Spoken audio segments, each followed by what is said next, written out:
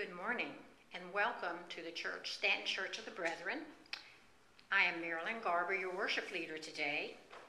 We are so glad that you have joined us, and we are looking forward to our guest speaker, Miles Siler, who is pastor of the Smokey Baptist Church. And as you know, we've had a very close relationship with that congregation for a number of years. We look forward to hearing his message. Behind the scenes today, we have Galen Heavener as our organist, David McMillan is our music director. On audio is Darlene and Frank Allman, and Mark Lane is on the camera, so we're in good hands today. I do have a few announcements I'd like to make. Offering envelopes and devotional packages are available for pickup on Mondays through Thursdays from 1 p.m. Please let the office know if you would like to arrange delivery or a pickup out at your home. Contact Annie and she'll be happy to help you with these. In the packet are our Advent devotionals, our Daily Bread 3-month devotional, and our giving envelopes. So please take time to come by the church and pick them up. They're outside on a table. The Stanton Church of the Brethren Search Committee, as you know, is working very hard via Zoom and making progress toward a pastor for our church in the future. They've been reviewing profiles, and they have several candidates that are interested. So please continue to pray for our search committee. And also, our Mary Martha Circle has some holiday gifts for you. If you're interested in our Happy Home flavorings, they're $2, and our apple butter is now $5 a quart and $4 a pint. That's a great Christmas idea. So, as we begin, let's turn our thoughts to our worship and call to worship. We are entering the time of Advent in preparation for Christmas. Advent reminds us that if God is to be born again in the most ordinary places and parts of our world and our lives, that we need to prepare for it. We need to make the space in our lives where love might be born. Welcome to this tiny corner of a harsh and dark world.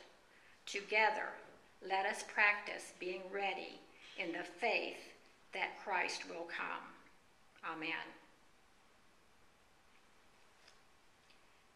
Our Advent candles will be lit today by Lauren Hers and her girls, Sydney and Cameron.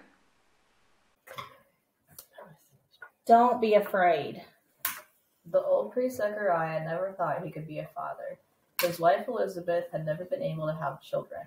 When an angel appeared to Zechariah in the temple, he was shaken and overcome with fear. But what did the angel say? Don't be afraid. God has heard your prayer. Your wife will give you a son, and you are to name him John. He will be filled with the Holy Spirit. He may turn God's people back to the Lord. He will prepare the people for the coming of the Lord. He will return the hearts of the fathers to their children, and he will cause those who are rebellious to accept godly wisdom. What did Elizabeth say? How kind the Lord is. When we see God working, it can seem so surprising, unexpected, even terrifying. But God is kind. He sees what we need and when we need it. This Advent candle reminds us that God is surprising. God can turn our fear into surprise and our surprise into joy. Dear God, turn our fear into joy this Christmas season. Help us trust in you and to not be afraid. Amen. Hello again. Thank you for joining us for our children's story. Can anyone tell me what special time this is? Some might even call it a season. In the church, this month, it's called Advent. Advent. Can you say that? It's a funny word, isn't it? Has anyone ever heard that word before? Well, today is the first Sunday of Advent. Yeah, and we can buy Advent calendars. Has anyone gotten an Advent calendar before? Has yours? It may have chocolate in it if you have one, or other cool toys or something. Did you get one this morning? Before or after breakfast? What was the picture you opened today? Well, what kind of pictures are on Advent calendars? Yep, there are a lot of pictures on Advent calendars that remind us of Christmas. Actually, you can get Advent calendars at the store now that even have Minecraft themes or Paw Patrol themes, and even other movie characters. But they aren't real Advent calendars. I have a real Advent calendar at home, and it has lots of pictures that remind me of the Christmas story. And it's got numbers on it. Why do you think that is? Yep, that's right. The numbers remind us how many days there are until Christmas. Do you ever count how many days you have until you get to an exciting day? Like how many more days till school is over? Or how many days till my birthday? And when you can't wait for something to happen, we like to count the days. It's called counting down to something. So who knows how many days there are till Christmas? We call the time from now until Christmas Advent. That's what the word means. Ad means to, and vent means come. It's a time when we prepare for someone very important to come. Who knows who that person might be? Yeah, Jesus. The church is counting down to the day when we remember Jesus' birth. And like any important event, we have lots of preparations during the next 4 weeks. At our church, we prepare for Jesus' birth by sharing the story of Jesus' birth in lots of ways.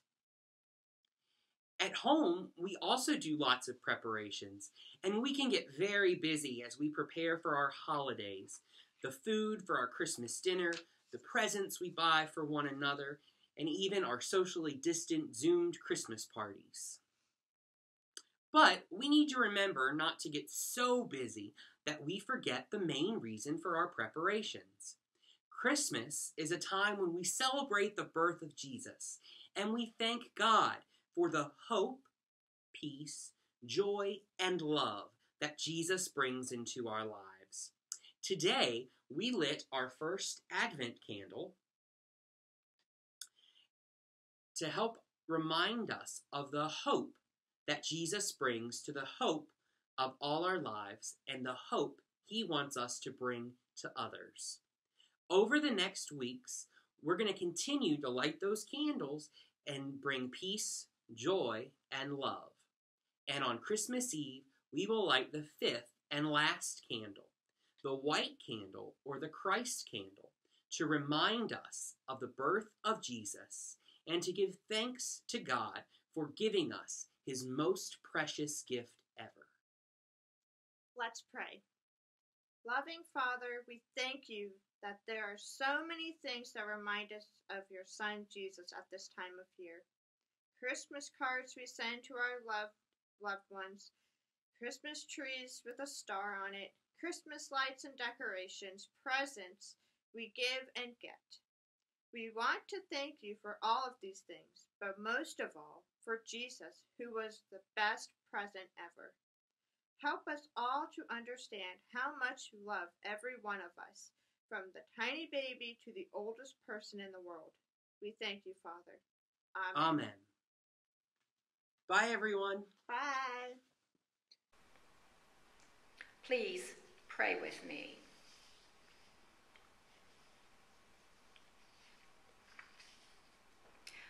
Almighty God, as we begin this season of Advent, remind us again that in the midst of our darkness, you are bringing us peace, to calm our anxious spirits. Turn our hearts again toward you.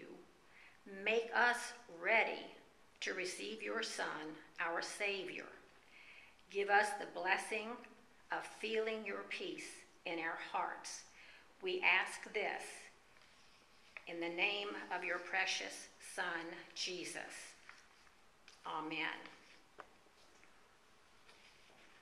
Our first hymn of the morning is O Come Emmanuel, number 172. If you are actually using the hymnal, we are not singing verse number 4. We're doing 1, 2, 3, 5, and 6.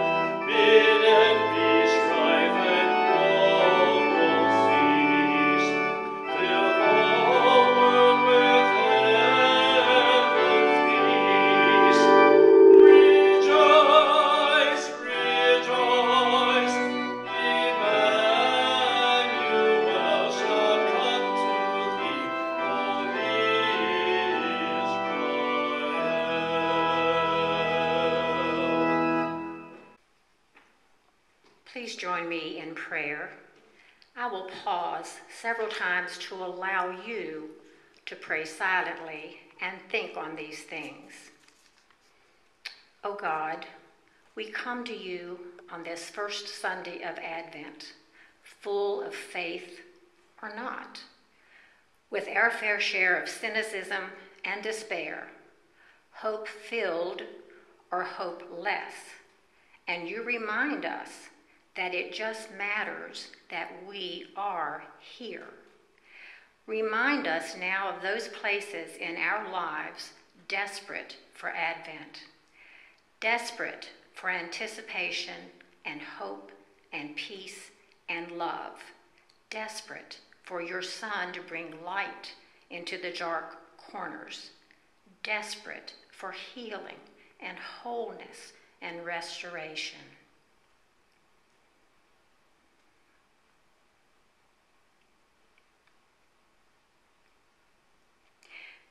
We must make space in our lives for love to be born, your love, a love that seeks the lost and the least. How do we do this?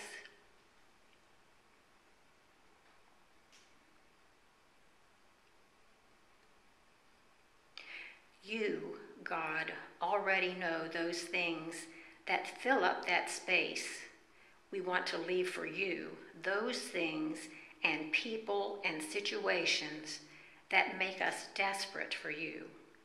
You know what steals our hope, bolsters our cynicism, and leads us to the pit of despair. Please take these things from us as we name them in silence.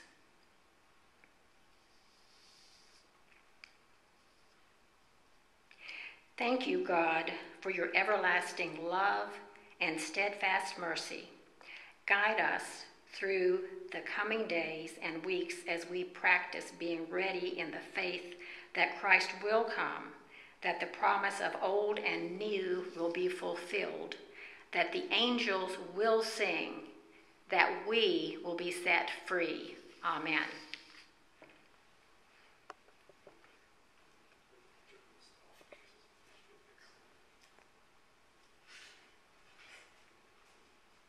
So as Mark comes up to help me with our soul over today, we're going to make a couple of announcements. On December the 20th is going to be a Music Sunday. We will have several different performers in here, and we will also be having hymns that you will be singing. I will be sending you a list via email of the words of the hymns so you can sing along. This is on December the 20th. Now that really is in place of our cantata that we always did every year. Of course, we cannot do that because of COVID, but we will be doing the food bank benefit. You know, Mabel Lou Weiss had a great idea. She thought it'd be nice if the local radio stations could broadcast one of our performances in the past. And I thought, you know, let's just ask. So I approached 2 radio stations thinking maybe perhaps neither one would actually say yes. Well, actually, both of them did. So WBTX will be broadcasting one of our performances on January the 6th as a 12th night. We'll be doing that in the afternoon and evening. And when I have those times verified, I will tell you what that is. Then WSVA will also be broadcasting one of the performances. And sometime around Christmas, those details have not been finalized. And what I did, I have to really thank Bob Weiss. I really put him hard to work because I didn't choose just a particular year. We went back and looked at the last 10 years and kind of handpicked certain songs, and that was a major effort for Bob Weiss to compile that CD. So Bob, thank you very much. We appreciate that. So as soon as I have the details of those performances, I will pass them on to you. So we're going to sing a hymn, a Christmas Advent hymn that's really probably lesser known, but really fun to sing. Mark and I both agree this is a fun song to do. And it's called Comfort, Comfort, Ye My People.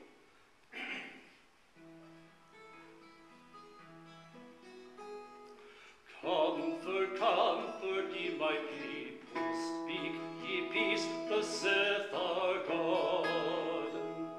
Comfort those who sit in darkness, mourning neath the sorrow's load.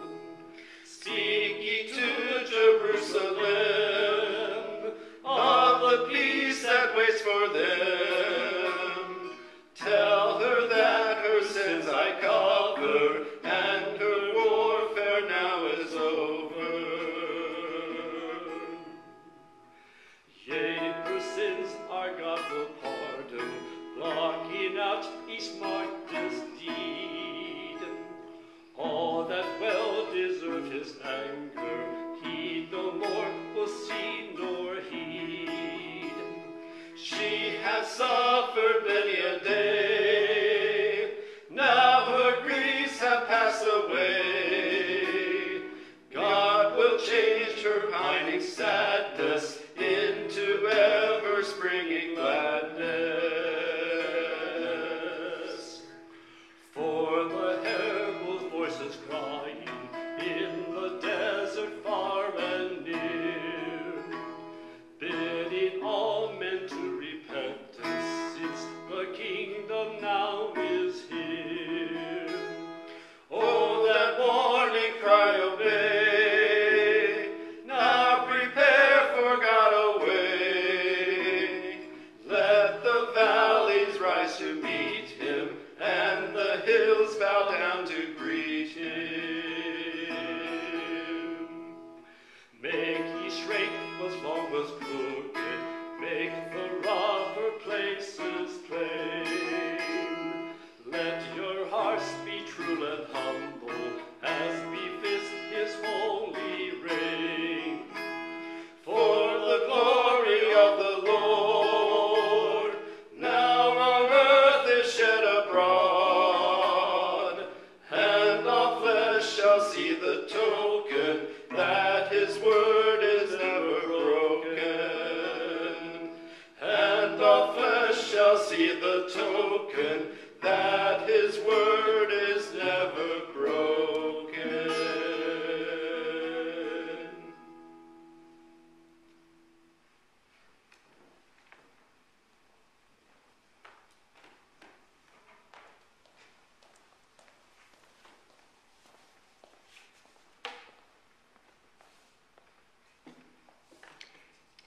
Thank you for that special music. We truly appreciate it.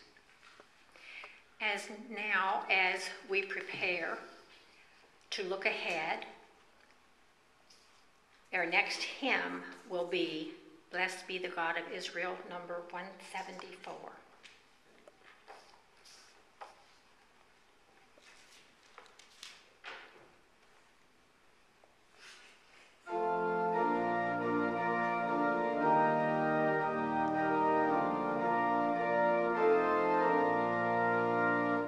Blessed be the God of Israel, who come to set us free, who visits and redeems us and grants us liberty.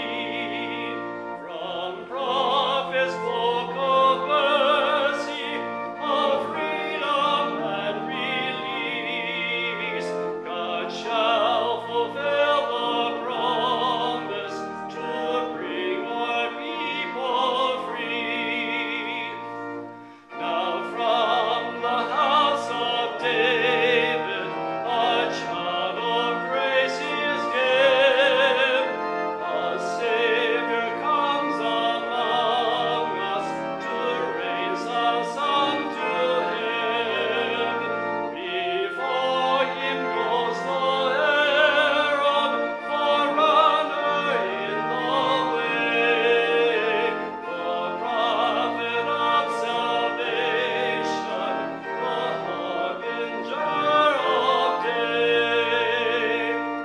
O prisoners of darkness, the sun begins to rise, the dawning of forgiveness upon the sinner's eyes, to guide the feet of pilgrim along the paths of peace.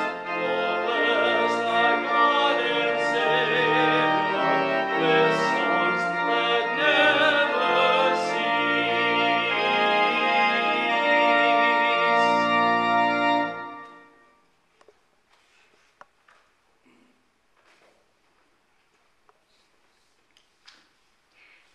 Go from this time from your couches or your kitchen tables into Advent. Let this hour of worship grow within you, moving you from despair to joy. May it be so. Amen.